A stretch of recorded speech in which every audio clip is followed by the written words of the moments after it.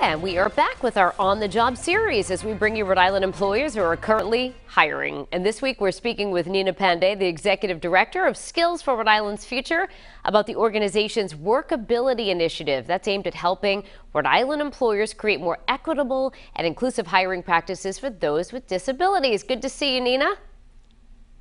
Good morning. Nice to be with you this morning. So we'd love to begin with talking about the Skills for Rhode Island's workABILITY initiative and what that all means.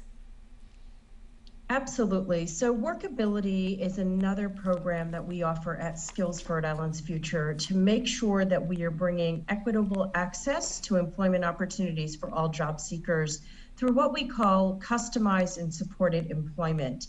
And essentially what customized employment is we work with employers throughout the state to customize work experiences that meets their hiring needs, but also supports the job seeker who may need some of that additional support to be able to be successful at their job. All right, so how does workABILITY ensure that both employers and the job seekers are supported through this process?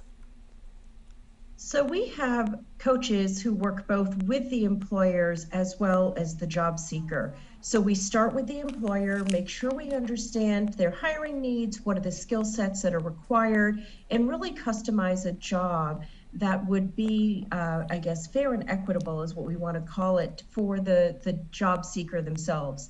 And then we have a job coach who actually works with the candidate to ensure that they have the skills and can meet the demands and rigor of that job. And it's through that matching process that we've seen significant success with some of our employer partners. I'm sure some of our viewers would be curious to know, some of the employers that you've worked with since you launched this program. Since we've launched, some of our best employer partners have been companies like Walgreens, right? Some household name companies, Tiffany and Company. And then there's some other companies that are more local, like Felsch Engineering, Davidson Hospitality Group, Hotel Viking, as well as Atria Base, Senior Living, and there's many more that continue to join as our employer partners continue to expand their portfolio of diversity, equity, and inclusion. They want to make sure that there's a place at the table for individuals with disabilities. All right, Nina, we appreciate this so much. We'll be posting the information on how people can reach out and learn more on our website. Thanks again for joining us, Nina.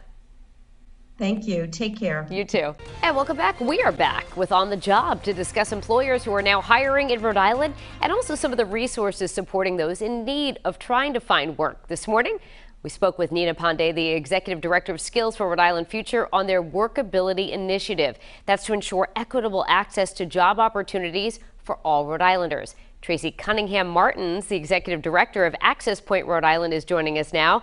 So this is an organization that collaborates with SkillsRI on their workABILITY initiative. So Tracy is going to tell us a little bit about Access Point. Good morning to you. Good morning. Thank you for having me. Of course. Access Point Rhode Island is a nonprofit organization in the Cranston area that's been serving both children and adults with varying abilities since 1965. Okay, so tell us a little bit more about that mission overall. Sure. Well, we work collaboratively with organizations in the community as well as employers to support individuals to make sure they have fulfilling lives and they can live independently or with supports that they need in their communities.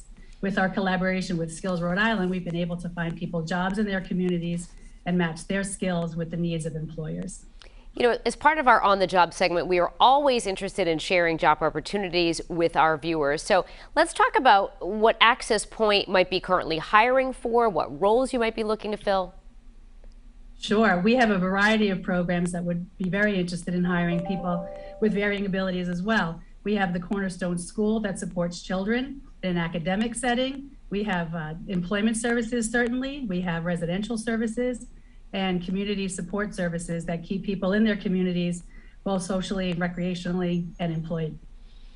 And sometimes it's helpful for people to be able to go to Access Point and maybe search around for some more information. So tell me about where people need to go to find additional information and also to maybe even apply for a job.